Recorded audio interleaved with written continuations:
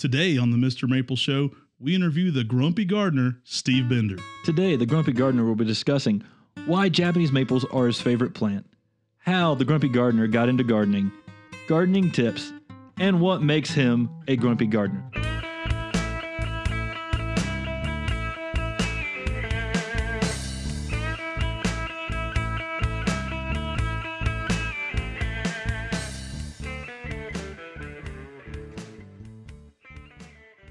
Guys, do we tick off the Grumpy Gardner even more? You're going to have to stick around to find out. We're starting out with an amazing first interview here on the MrMaple podcast. You can find us on all major platforms to subscribe, on Spotify, Pandora, any of your major podcast platforms. Go ahead and find us there. And we are airing these episodes on YouTube on our MrMaple Show every Sunday at 8 p.m. So definitely subscribe to the MrMaple Show there. I think you're going to want to stick around for this one. We're starting out the interviews with an amazing talent here. We've got Steve Bender, a.k.a. the Grumpy Gardner. I don't think you guys are going to want to miss this one.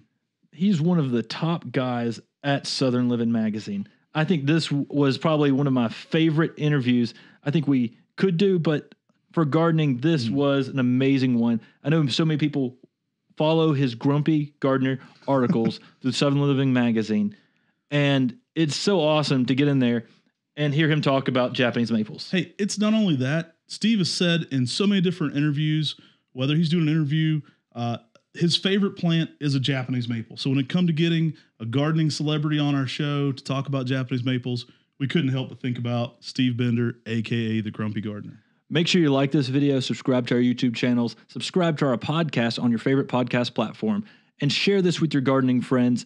Word of mouth really helps us spread. We'd really appreciate it. And make sure you shop on MrMaple.com. Steve Bender is an award-winning author, editor, columnist, and speaker with 38 years of experience as garden editor, senior writer, and editor-at-large for the Southern Living Magazine. Known as the Grumpy Gardner, he shares his horticultural wisdom with Southerners and gardener enthusiasts across the country. Hey, that was kind of generic. I think I can even do better. So today we have Steve Bender, King of Grumpy, first of his name, defender of garden knowledge and slayer of bad questions. He loves cats and beer, from PBR to fine microbrews, and he is gardening stand-up comedian. So please join us in welcoming Steve Bender to the show. Oh, geez. Thanks, man. I couldn't have said it better myself. Awesome. Hey, we're super honored to have you here. We're big fans. So I actually have reached my pinnacle of coolness now. My family members, and they don't know a single plant I grow, but my mother-in-law and several other family members are like, Steve Bender, I know exactly who that is. So now I'm cool since I've interviewed you.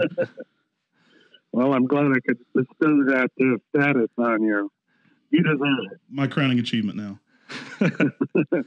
Hey, Steve, I know that one of your favorite plants that we've ran across, I mean, I know because you've gotten trees from us in the past, some of your videos, you talk about how Japanese maples are your favorite plant. What makes, I know you've talked about this before, but for our listeners, for you, what makes Japanese maple one of your favorite plants? Well, I think it's because it's just the genetic variability in the plant. I mean, there's so many different kinds. Yeah. So many different foliage colors, so many different growth habits, rate of growth, spring color, summer color, fall color. And you can grow them in containers, grow them out in the yard. And also, I think I get a lot of questions from people who plant things, trees out in the yard and never check the mature size. And so, you'll see somebody plant, maybe a ginkgo or a silver maple, like in front of their house, or even the worst, which is a river birch. And it just eats up the whole house, and people don't have a whole lot of space. So what is something that the size is small to moderate, grows at a controlled rate so you don't have to prune it all the time, and won't eat up your yard? And first thing that comes to mind, Japanese maple. Right. I know Matt and I see that too, and we're like, we run across that all the time with the maturity size thing. I mean, it's almost like a marketing term a lot of people use. At maturity. At maturity. And with Japanese maples that live for so long, it's crazy because you can't say that there's a complete mature size. You just have to set a time frame. I know Matt and I try to say like 10 or 15 years so people get an understanding. We try to give the most honest answer we can. I think, like Tim was saying, I think at maturity can be a catch-all term that can be disingenuous. Like, I kind of laugh when I see some that say, at maturity, this could be 3 to 15 feet. I'm like, well, dang, that's a pretty wide range there, right? Well, I just think that people, they really have to do a little research before they plant something close to the house, especially a tree, and really try and find a tree that once they plant, they'll be happy with it for the next 15 to 20 years if they stay there. And it's not going to block the window. It's not going to block the walk. It's not going to, block the porch. Oh, we completely agree. That's one of the reasons we try to give 15-year periods. And, some people love that. Some people hate that. Some people are like, that's a cop-out to tell you a 15-year period. But we try to give it to be the most honest answer so that you can kind of plan ahead. Yeah, that's what I think. So you've talked about what makes Japanese maples, why you think they're awesome. I mean, and what was there a breakthrough moment that you said, hey, Japanese maples are this amazing plant? Or was it just something that over time that you realized it became one of your favorite plants? Well, I grew up with a Japanese maple in the yard, and it was the old Bloodgood. And for a while there, I mean, Bloodgood was kind of a standard if you wanted to have a red Japanese maple. That's the one that they had in nurseries, and it held its color all through the summer and turned a really nice color in the fall, and grew a decent size, but not terribly big and everything like that. And I just thought that they were really pretty trees. And then the breeders came along and started doing all this fantastic work in the last 20 years and found all these great plants, variegated ones and ones that are yellow in the summer, and all these weeping forms and all these little dwarfs that you can grow in containers. And it just kind of blows your mind how the variety that's out there. It's like so you can choose. You ought to be able to find a Japanese maple that's going to do exactly what you want to do, no matter what your situation is. And I like the fact that Japanese maples, it's not just a one-season thing. A lot of Japanese maples, actually, in my opinion, are as prettier in the springtime with the spring foliage as they are in the fall. So it gives you more bang for your buck. Oh, couldn't agree more. I love talking to Grumpy Gardner about something he loves. We're hoping by the end of this podcast, you can be only the slightly annoyed gardener. Keep talking about things you love here. So I've got another question for you. I know you did the book Pass Along Plants. Japanese maples, in a way, were passed along to us because that lifespan, because a grafted Japanese maple can live to be over 100 years old, or even some seedlings. Our grandmother passed along her love of gardening with us because I have trees in my garden right now that are trees she planted in the 1950s. So what do you think about Japanese maples kind of as like a legacy plant? I know they might not be a propagated plant by a lot of people, but they are something you kind of get sometimes by default because they outlive us all. I mean, it's a plant that will be there for the next generation. Well, there's an easy way to pass along a Japanese maple. One would be get one of the dwarfs and grow it in a container. Yeah. I have a Crimson Queen that's out in my front yard, and it started off as a Mother's Day present to my wife about 25 years ago, and for about the first 15 years of its life, it was in a container back on the deck. And it grew just fine back there, but then the tree died in our front yard, and we decided to move it out since it's such a pretty tree, and it's doing great out there. So, I look at your website, I look at these guys who collect all these plants, and they got the whole driveway covered with all these plants, and I've looked at 38 different kinds now, We do play into that collector mentality a little bit here. Yeah, I wonder how these guys ever leave home. I wonder, does each one of their trees have its own like cell number so they can check it, or does it have its own sensor so they can get on their phone and check if it needs watering or something? Oh yeah. It does. It is something that causes a certain bit of fanaticism. The other thing is, I had a friend of mine I worked with, and he had a Japanese maple. It was one of these slower growing kinds. I'm not sure if it was one of the weeping kinds or not, but he just started growing the seeds. And it's amazing how when the seeds came up, there was lots of different leaf forms, and there was lots of, some of them grew faster than others and had different kind of growth habits. So, you can grow Japanese maples from seedlings, and that's how we get basically a whole lot of the different varieties we have. People sowing seeds and seeing what comes up and what they like. Oh, for sure. That's kind of how we got going. And maybe we've got another TV show there we can have next on the horticultural hoarders. We can. Do you have over 500 of one genus? Yeah, our dad actually collected seedling Japanese maples and took them to the local flea market. And actually, some of those plants, one of those plants actually is one of our introductions from our Area 51 collection, from ones that he had grown in his yard for years and years and years. And the people can definitely do that. That's how we got our passion and our love for gardening, is through our dad collecting those seeds. I know that you got your love for gardening, from what I understand, from working with your dad as well. How did that moment come to fruition when you realized that this is something your dad has sort of instilled in you, but it's something you want to do for a living? Well, my father, when we were growing up, he was always a big gardener. And that was a hobby that he had. And so I was always watching him, plant things out in the yard. I wasn't too much into gardening until I became my later teen years. And they built a new church close to us that we went to, and had a blank slate, just a huge, big, lawn area with nothing planted in it. So they nominated us to plant some trees over there. So we started we would get a lot of native trees out of the woods, but we also had some Japanese maples, so we would put those over there too. And they were always so pretty. So I got really interested in plants that way, and I learned all the botanical names.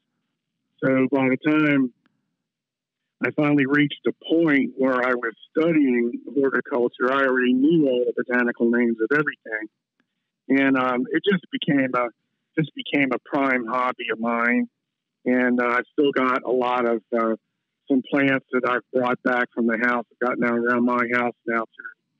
So it's a nice way to kind of link generations together, when you can say you've got something that you've got from your father, your mother, your grandfather, something like that. Oh yeah, that's super cool. I think that's one of the things I love most about gardening, is kind of that legacy.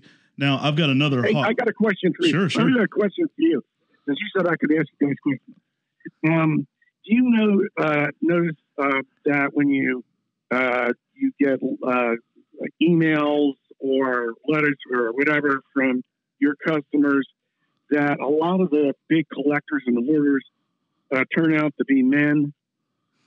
I would say it is equal part. It's interesting. Oh, really? I would say we have a lot, we jokingly get people that call in to our office and they say, hey, can you send this out on a Wednesday so that my husband's not home, so that I won't get in trouble for this. We have a lot of collectors. I would say there's definitely something about the way doctors learn, and a lot of doctors are collectors because they kind of get into that clinical line of thinking, and they really love that nomenclature and the, that is so true. That kind of the name side of things.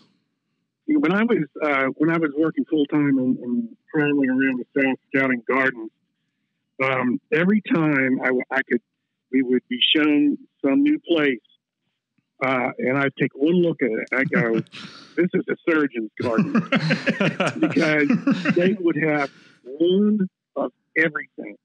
And the one that they had to be weird.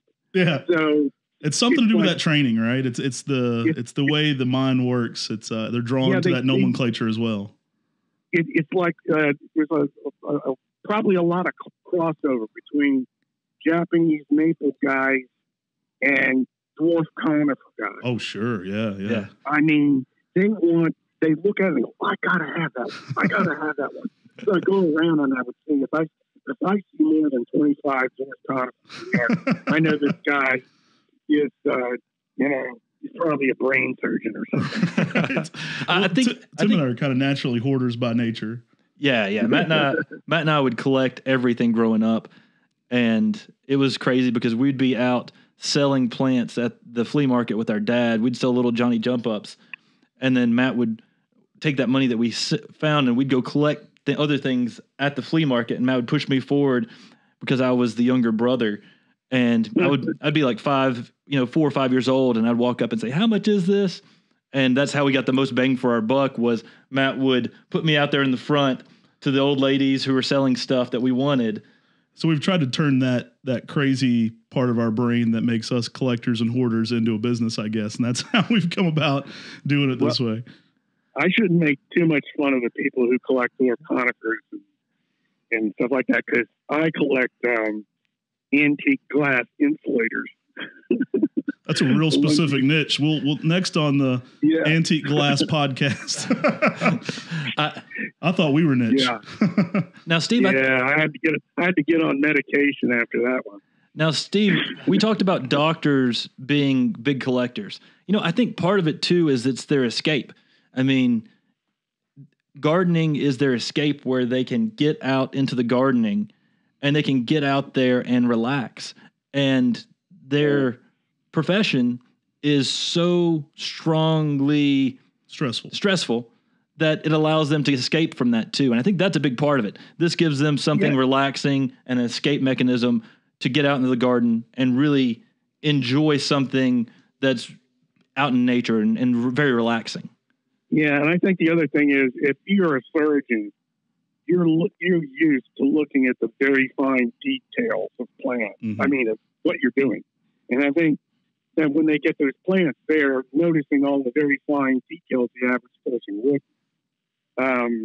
And that is a draw. I mean, like, for instance, I have in my front yard, I have a very old Asakazuki, mm-hmm. which is famed for its fall color, but in springtime, it shoots out these mint green leaves, and then it has these beautiful sprays of red flowers, deep red flowers, mm-hmm. against the leaves. Ordinary person probably wouldn't get close enough to see that, but I would, and I have a phone that takes pictures. Right, exactly. So I've got a goofy question for you here. 10 years, okay. You have to make a decision. No gardening or no beer? What's your choice? Let me see. I've got 10 years. Well, I have pictures of my garden, so I can look at them while I'm drinking beer. Man solves everything. He's got the answers. So back to Japanese maples. You've got Osakazuki. You've got some other plants in your garden. I know you've got Fire Glow and some other different plants. And you've went to so many different gardens across the South. What's your favorite Japanese maple for the South? Oh gosh, you see, when people say the one favorite for anything, it kind of drives you nuts, because it's like saying, okay, who's your favorite kid? Right. I'm lucky because I only have one, so he has to be the favorite. He never comes home anymore.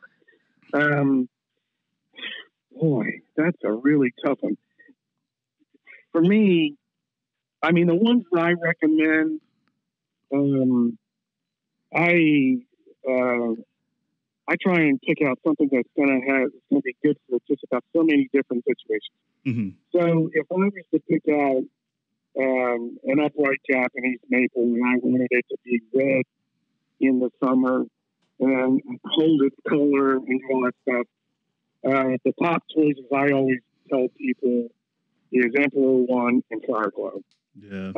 Because they're so dependable, and they give you the form that you expect. They don't grow too big, but also they don't leaf out too early in the springtime, because there are some Japanese maples, especially where I live, that they're leafing out in February. Yeah. And the problem with that is that if we get a freeze, it kills off all the foliage. Like, I love Tetsu. I love the way that tree looks in the springtime with all that gold and orange in the leaves and everything. But it really leaves out early. So, I don't know. I think that if you just look at the popular Japanese maples, it used to be, the weeping ones used to be like, Prince and Queen's always been a standard. But now they come out. You can go down to all the garden centers, and it seems like everybody's got Tabukiyama right. and Waterfall. Those are great. I love one of my absolute favorites. If you love something cheap, I love that dwarf, Makawa Yatsubusha. Oh, yeah. That is such a neat little plant. It's got such a great little compact form, layered form, and the fall color is just spectacular. The problem that I have with it is it grows so slow that I think by the time it's 4 feet tall, I'm going to be 6 feet under. That's a good quote right there. I think one of the funny things about maples are we do think about our own mortality with them, because we give people sizes and years sometimes, and they're like, in 20 years. So with your experience with Southern living, you know some amazing gardens. Do you have a favorite garden around the South? I know you talk about Longwood a lot, and that's always been one of the ones you mention a good bit. But what are some of your favorite gardens around the South? Well, I think that Longwood would be one. I would say the gardens of Winterton up in Delaware are another. I'd say Biltmore is great gardens as well to go to. Oh gosh, I'm thinking. My mind races when you ask me. Right, I know. You've got so much throughout the years. I've been to so many of these things. So many different cities have great botanical gardens inside them. My mind races. All the places I just think of Huntington Gardens out in California, and I think of Burchard Gardens in British Columbia, and that one's on my list. I've never been there. I'm leaving out so many really great gardens that are in Florida and Louisiana. We've got some real pretty ones here in Alabama too. Huntsville Botanical Gardens has done a really great job up there. And let me see. Places like up in Kentucky. It's the Arboretum up there. See, this is what you do. Are you talking about Bernheim Arboretum in Louisville? Bernheim. Yeah. I love Bernheim Arboretum up there. If you love trees, and you love to see trees in their kind of mature form where they're not crowded by any other trees, and so they grow into the perfect ideal form that they naturally would, that's where I would go. Nice. Bernheim Arboretum in the fall is just absolutely spectacular. I'll get in one a question here from a mail-in question. This was from a viewer in Charlotte, North Carolina, who wanted to be referred to as just Mr. J, and he wanted to know what your opinion on garden gnomes is. I know who you're talking about. See, Mr. J, and I know what his opinion is. I can't repeat the quote that he gave me about them, but he hates them for some reason. I just think they're just kind of funny to put out there. It's like I went up to visit him, and of course I had to bring a home for his new house he was building up there. I had to bring a housewarming gift, so I gave him a gnome. I don't know. Nice. I mean, yeah, you can say, they're really, really tacky and everything like that. But sometimes you just want to put something in a garden just to cause people to laugh. Of course. So I don't look down on people who do stuff like that. I mean, I have 2 bottle trees in my garden with absolutely authentic antique cobalt blue milk of magnesia bottles. I have I'll just put stuff out there.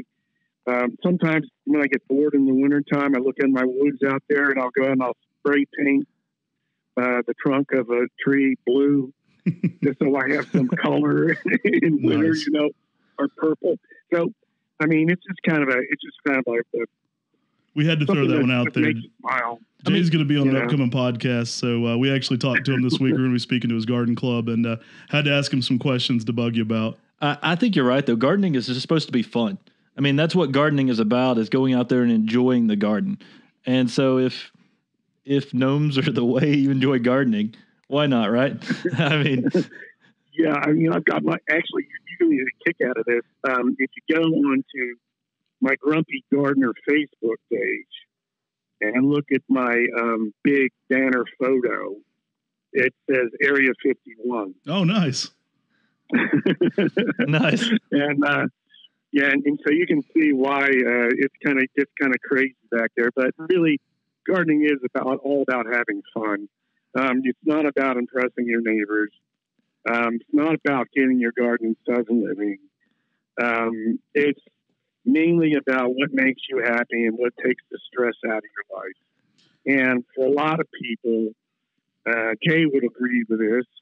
Your listeners are going to wonder, who's this Jay guy? Well, you'll find out.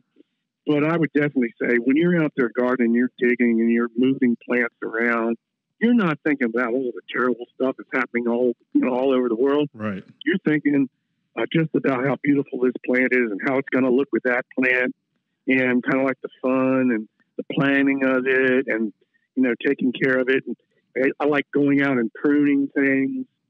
So that to me is like the main part of gardening. It's not to necessarily impress others, although it's always nice when you have a neighbor stop and say, wow, I really love that. Like, I have a Japanese persimmon tree. I'm not sure if they're hardy up in your area. Yeah. But the persimmons are giant and they look like big orange tomatoes in the tree. Oh, yeah. And the leaves turn bright red in the fall. And all of my neighbors, when they come down, they never fail to ask, what's that tree? And so I'll give them a Japanese persimmon because they've never had one. Oh, yeah. They're amazing. They're delicious, too. They're delicious, and you can eat the whole thing. There's no core. So, I always enjoy when people ask questions. A gardener never gets mad if they see somebody coming and looking at a plant, Say, I notice you guys, you sell lots of other things besides the maple. Yeah. We do some azaleas, some native azaleas. We do some conifers. We do some Coreopsis, some Kyananthus. We're plant hoarders extraordinaire. So we find an area we like, and then we have to have everything that's ever been named in that category. First, you look for the dwarf, then the variegated, then the weeper, and then you start finding the variations, the columnar, and then everything in between. Yeah, you got a lot of ginkgos. Oh, yeah. We love ginkgos. Yeah. Really popular plant for us. Yeah. I had my first experience with a ginkgo. We had a giant ginkgo when I was in college on campus. And I loved the tree. It looked kind of prehistoric, and it turned a beautiful color in the fall. The only problem was it was a female ginkgo. Right. And I got to love it so much. This is before I actually got into the horticultural business.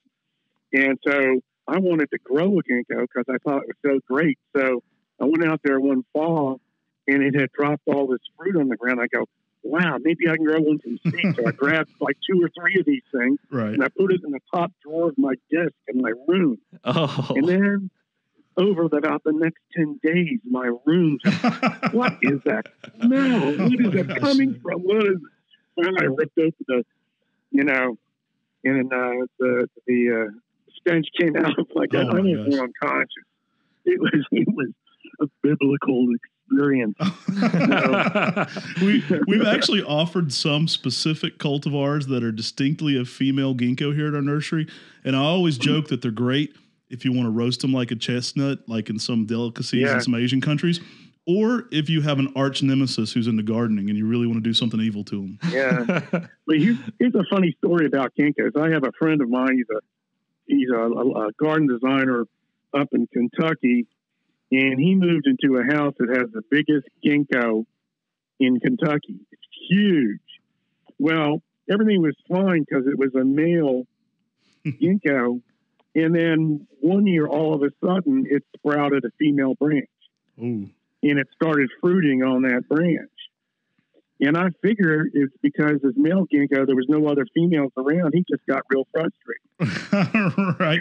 They have been around, prehistorically. So it's kind of a Jurassic Park nature finds a way sometimes. They've found a way to stick around this whole time, right?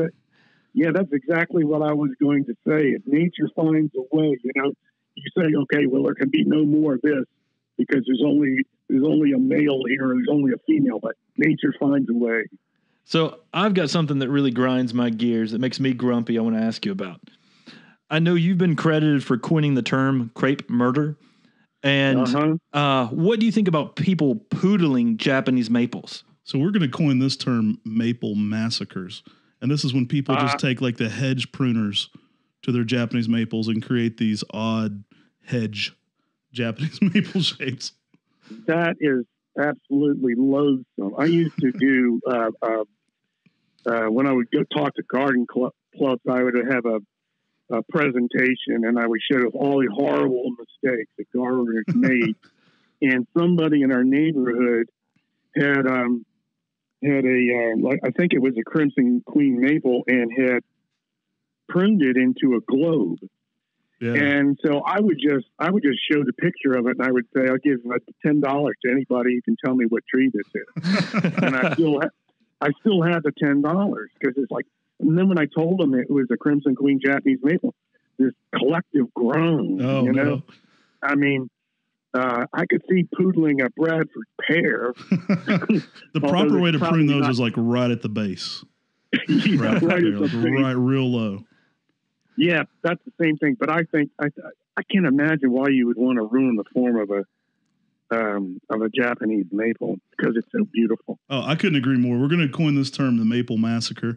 I've seen them, in the Battery in Charleston at some just beautiful homes, and you just see these massacred trees that have been turned into these weird poodle shapes. But I think the reason people do that is the same reason that they murdered crepe murder.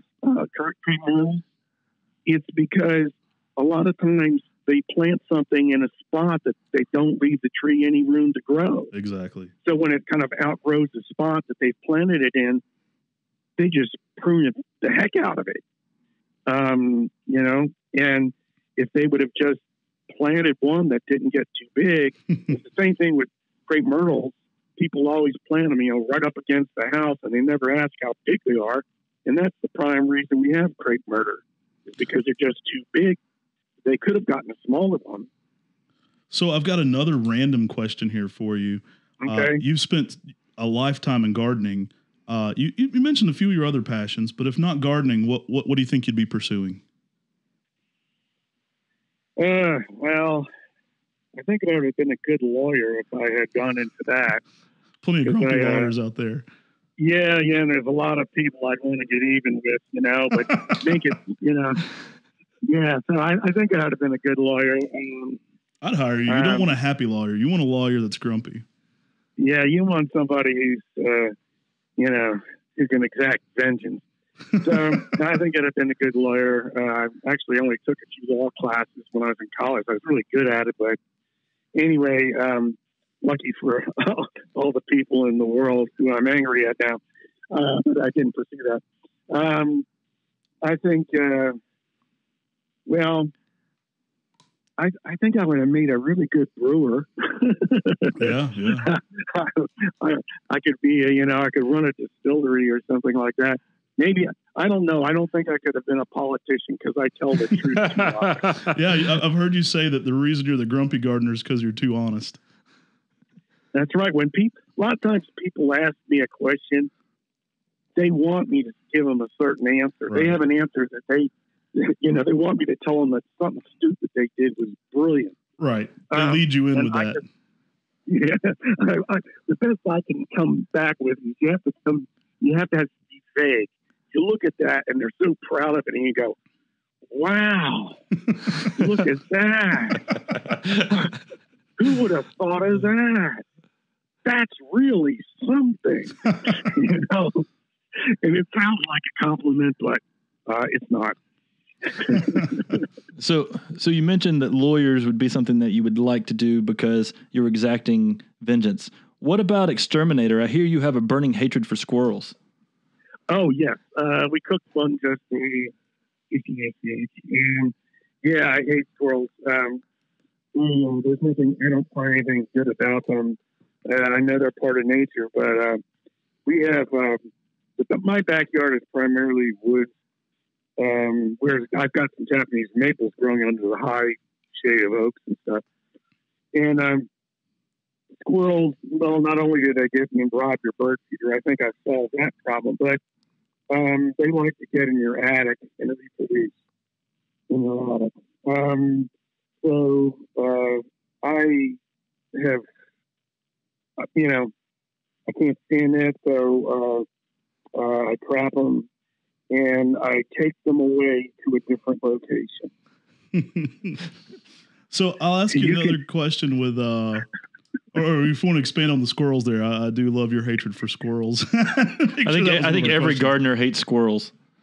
If it's not for them eating their seeds that they've planted, it's for them planting walnuts all over the country into their pots. And plus they also go and they dig up, anything you plant in the springtime and they have loose soil, they dig up whatever you planted and leave it to die on top of the ground. Hey, we have no love for tree rats. If you have fruit trees, they take rob all the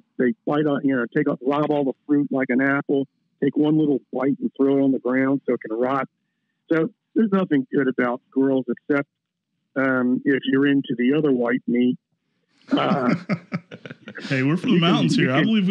I believe there's probably a couple generations of Nichols grew up eating squirrel here in the mountains. Yeah, put in some potatoes and some carrots in there, maybe some onions, I mean, do a casserole, who knows? So they're local and they're sustainable. Yeah, for sure. Sounds better than bugs to me, honestly. What gardening myths do you find the most annoying? So like what things are prevalent in gardening?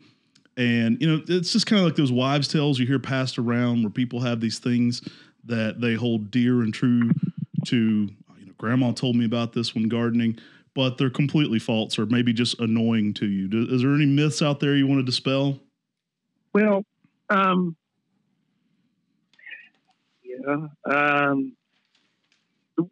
there's a couple that just go around now that you'll see go around social media and everything.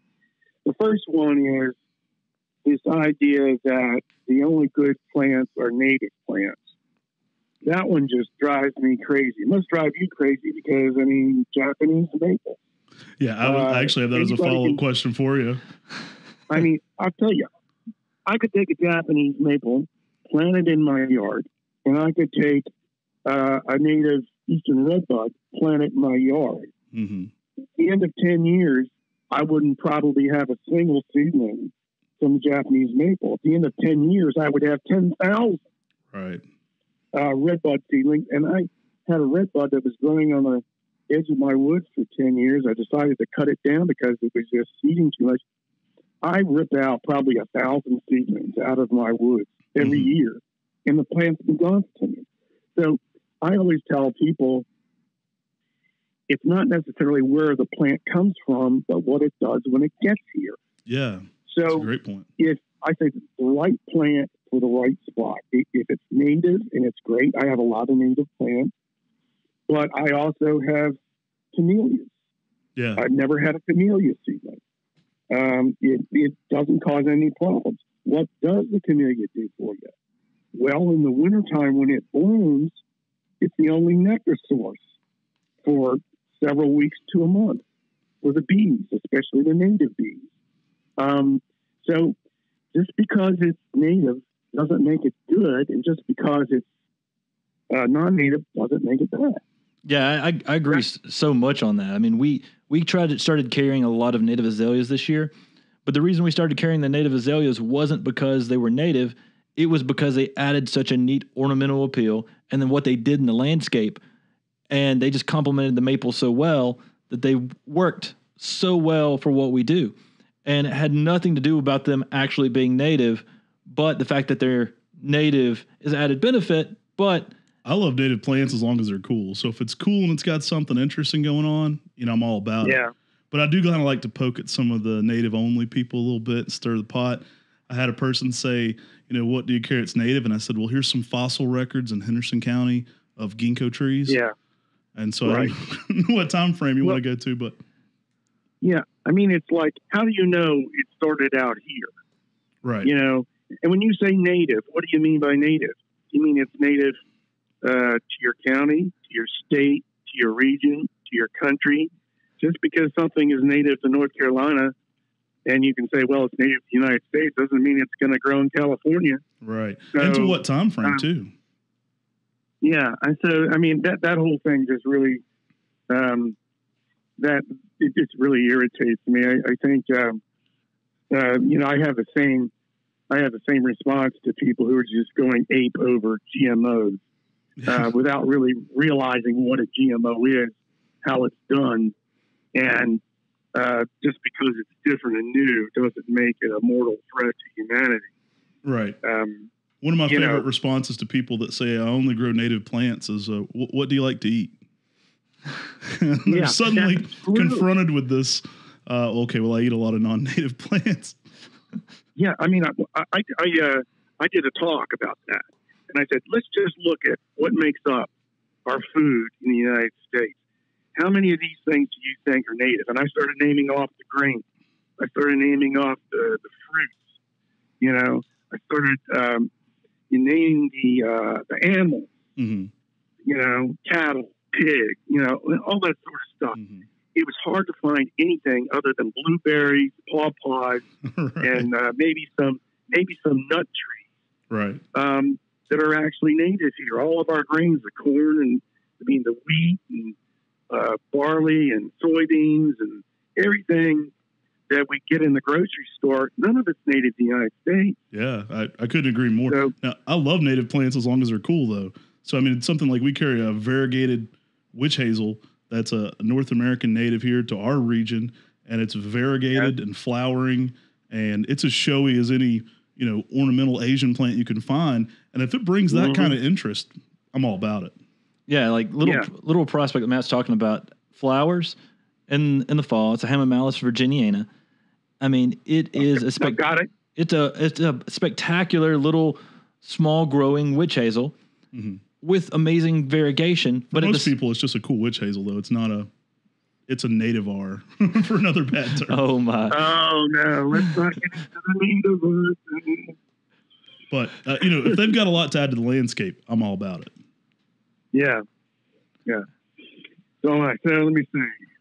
What else do you guys want to know?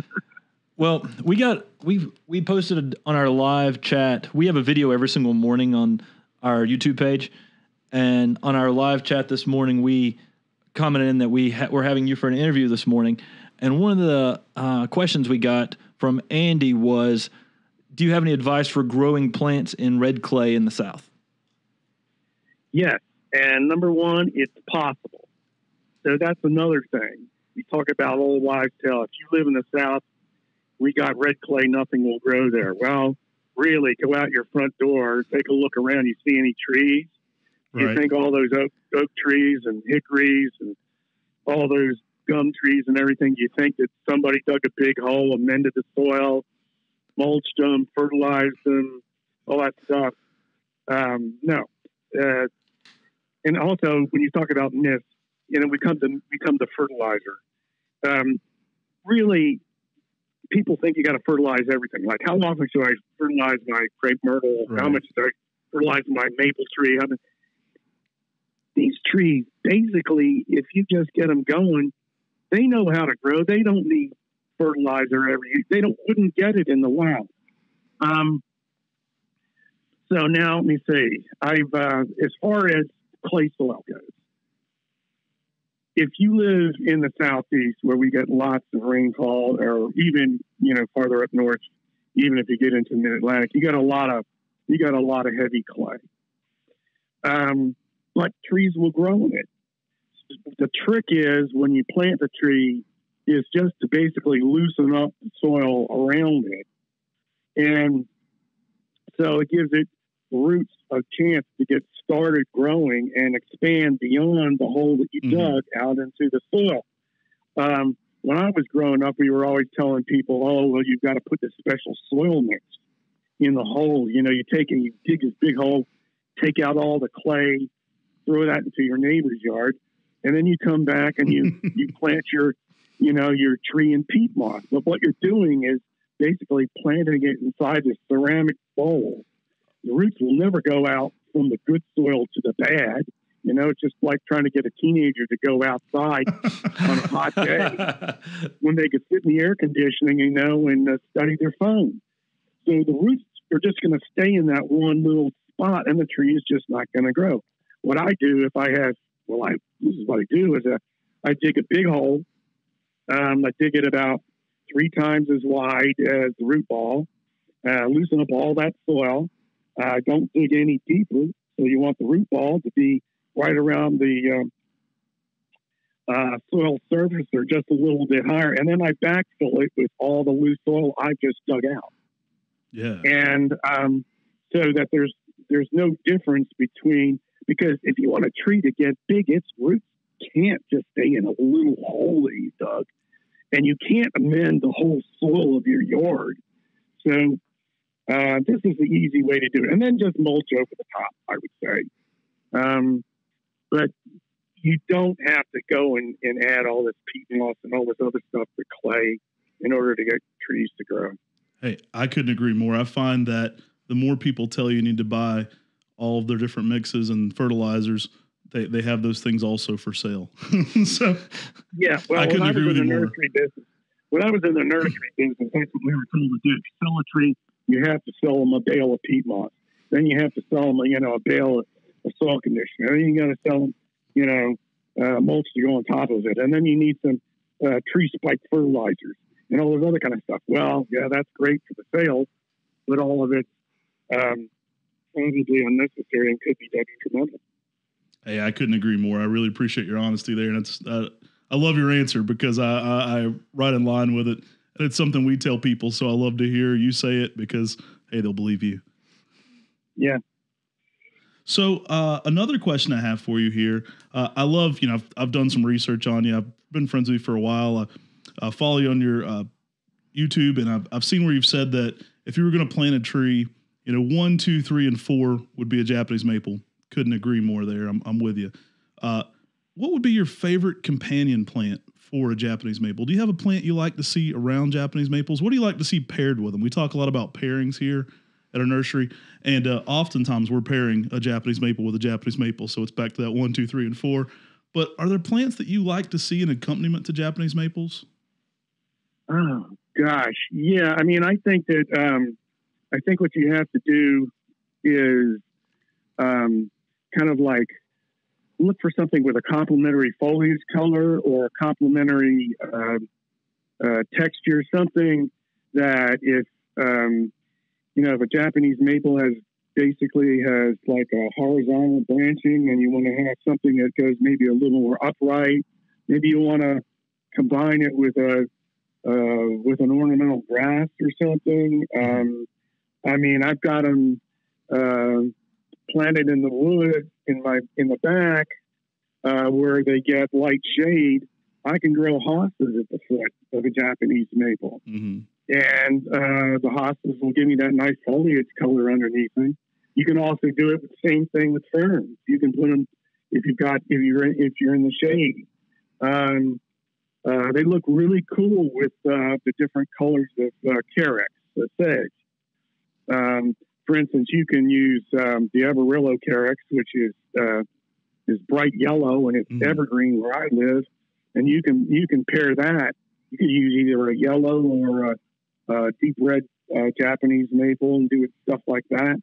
There's so many different things. I mean, I think Japanese maple, if you're in a place where you can grow conifers, I think conifers and Japanese maples are just absolutely fabulous together. Yeah. Especially when you get some of the conifers that have the bluish foliage. That is a dynamite combination. Yeah, I love when you start pairing those in, and especially if you bring in those yellow Japanese maples. I mean, bring those yellow Japanese maples to start contrasting with some of those blues and the greens. I always love the yellow Japanese maples, and people who watch our videos know I always talk about it. But like they it's like make the MrMaple drinking game now. If you drink every time Tim talks about yellow Japanese maples, you're out. Yeah, well, I've got a couple of them. You know, you guys sent me that summer gold, and it really is a good. I love that tree. I mean, it really does have that nice yellow color all summer long. So I'm a big fan of that one. Excellent. We're gonna have to send you one of our hot blondes. It's one of our introductions from our Area 51 collection. And yeah, I've already got a hot blonde though, but I'm married to it. That's where I got extra credit naming it. But we'll have to send you one of these. It's an Acer Olivianum X, so a Chinese maple, a little bit more heat tolerant. But I'd love to know what you thought about that one. We'll have to get you one of those. We'll have to send a thank you letter with that. That reminds me, I got another one that I really like. I just want to plug this one because I think it's really cool. It's the Hub's Red Willow. Oh, yeah, great plant. I've seen your pictures of that one. Yeah, I mean, it's like I've got it, and then I took a picture and I did it for my Grumpy Facebook page.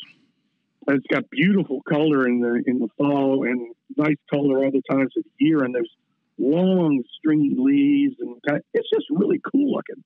Hey, while we mention that, I'll go ahead and throw out there, what's the best way for people to find you? Is it through your Facebook page, or what's the best way for people, if they're listening to this, they already know about you, but what's the best way for them to find you?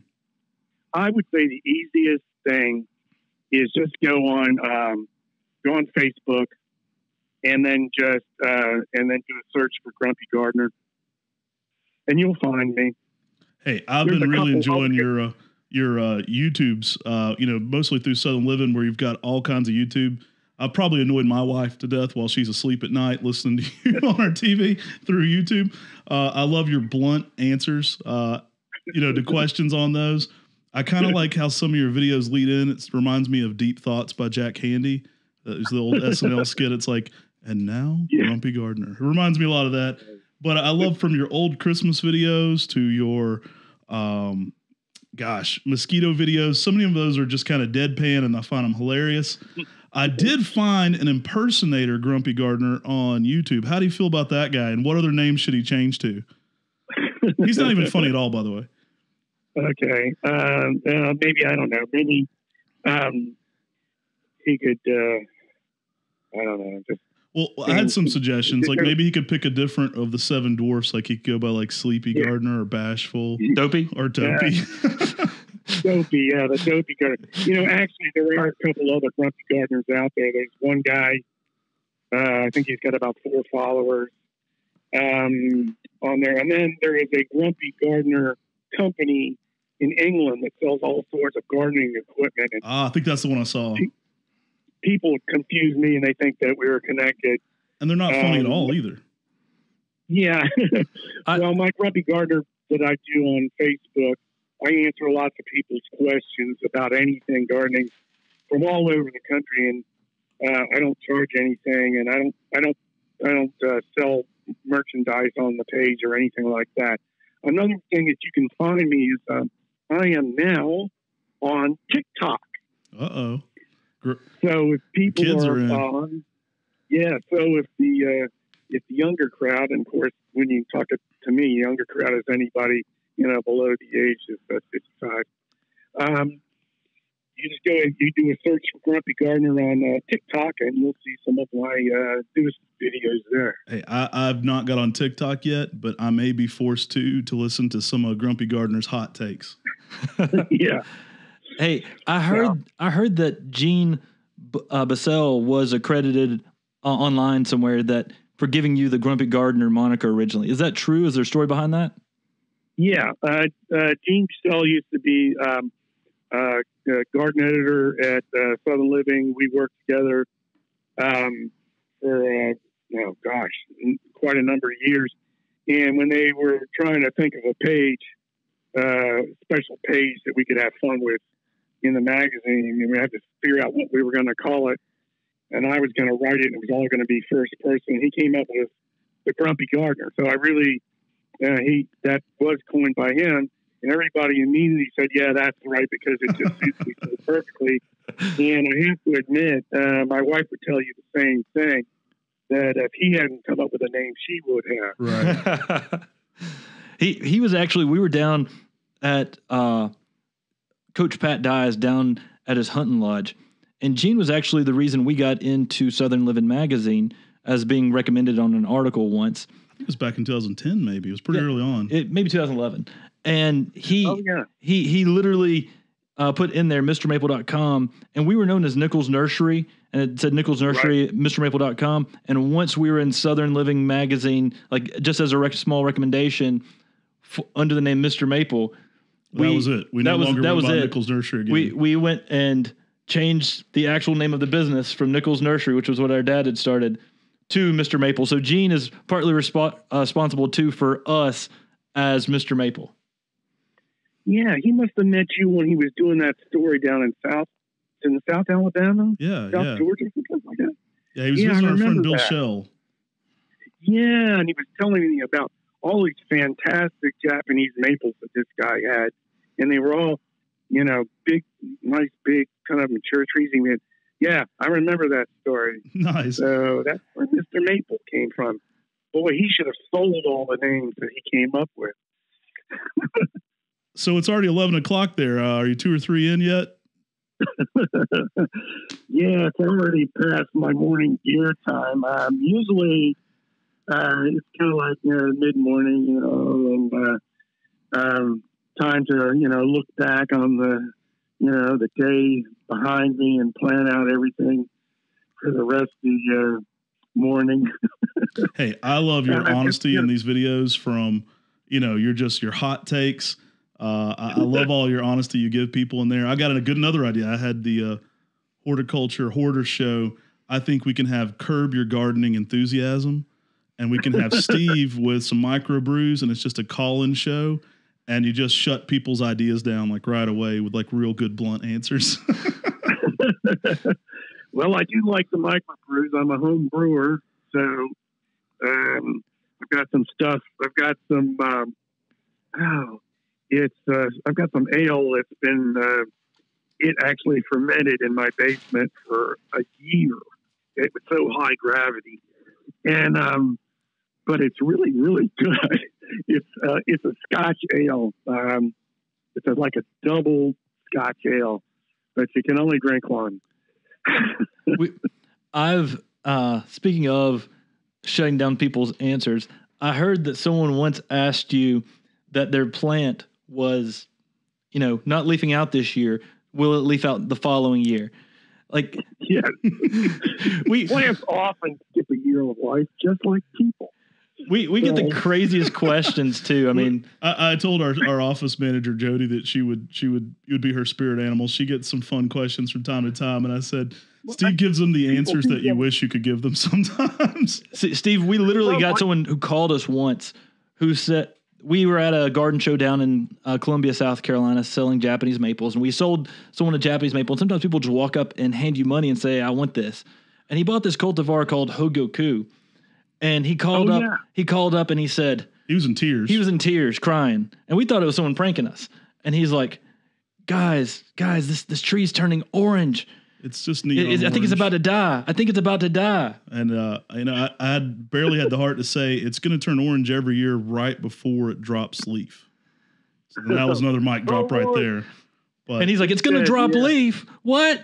So we do get a little bit of that too. I get your blunt honesty side of things. We definitely take that approach too. And by the end of that conversation, he said, it kind of is pretty, this fall color on this Hogoku. I think I could learn to look forward to this every year.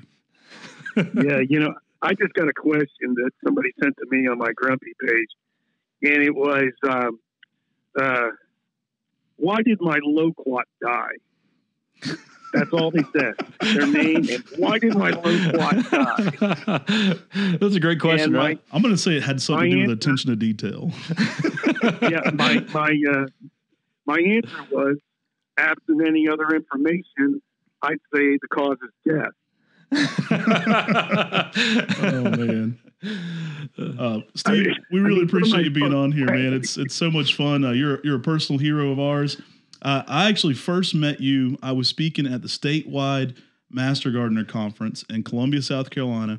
It was about 350 people. I think you were the keynote speaker. I don't even know how I got on the docket. It was one of the biggest things I ever did at the time. And you were a speaker there. And the first interaction I had with you is we went out to dinner and somebody gave you a beer called Arrogant Bastard, and you turned it toward me and said, "I'm drinking it because I am." And I said, "I like this guy. He's funny." And I enjoyed your talk. It was one of the best and funniest garden talks I've ever seen to date. And hey, your humor is inspiring. We love it.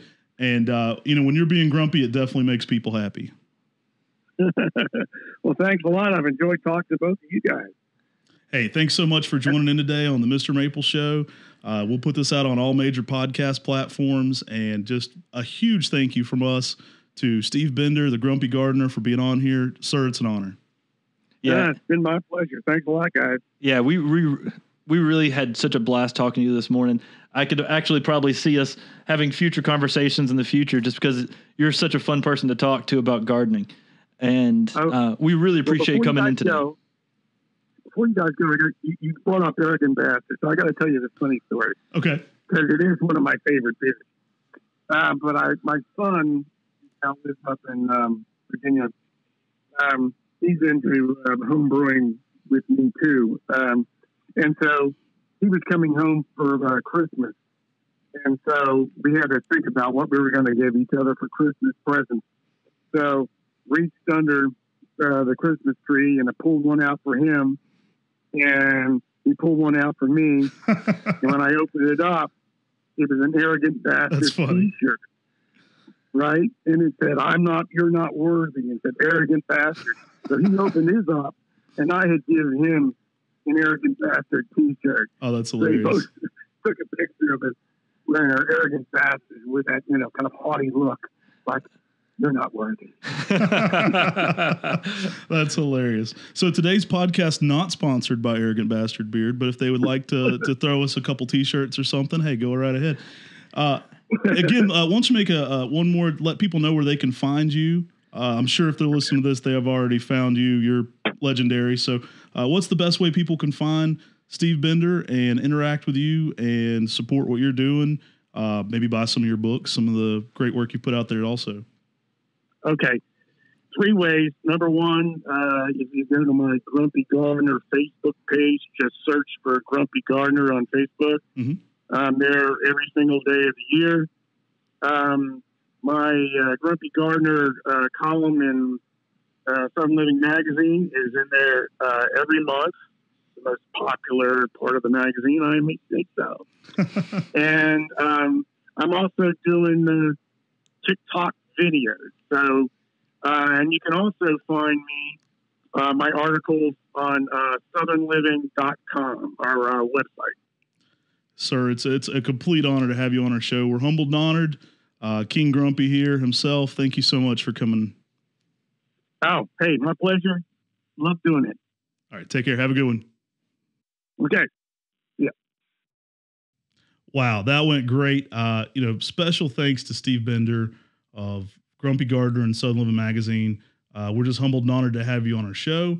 Guys, we plan on doing more and more content like this. So if you're a fan of these gardening interviews, let us know in the comment section below some other gardening celebrities you'd love to see us basically do this sit down talk with here on our garden show. We love to have a conversation with people who are passionate about Japanese maples and gardening.